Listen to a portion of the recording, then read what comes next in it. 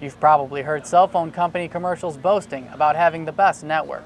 Well, for Michael Trombley and other members of the U.S. Army, when it comes to fighting in Afghanistan, it really is all about the network. The Army needs a 4G type secure network that we can have a standalone mobile secured network.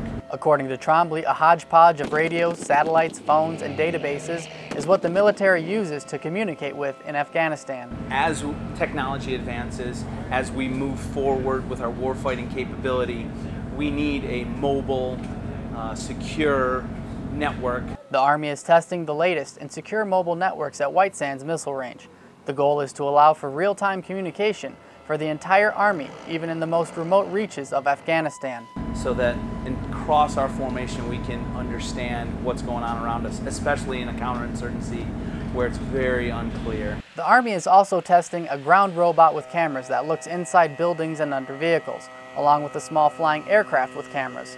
And in the field, soldiers are able to control the Class 1 Block 0 unmanned aerial system with this laptop computer. The goal for the two devices is that they tie into the network, so soldiers on the ground instantly pass videos and pictures to each other.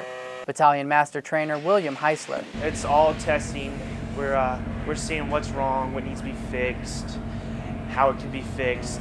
The companies will take our word, take what the soldiers say, and they'll try to implement it as best they can. To help test the equipment, a replica Afghanistan village is built in the mountains at White Sands Missile Range.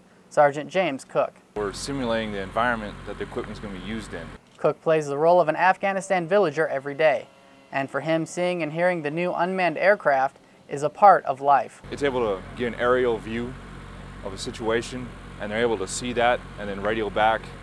Like when we're leaving the village in our vehicles, they'll see their vehicles leaving, and they'll be able to tell their people out there, hey, you have a few vehicles moving your way, and they can intercept us. Michael Trombley hopes when he deploys to Afghanistan, some, if not all of the technology being tested at White Sands will be ready for use. For KRWG, I'm Jared Andersen.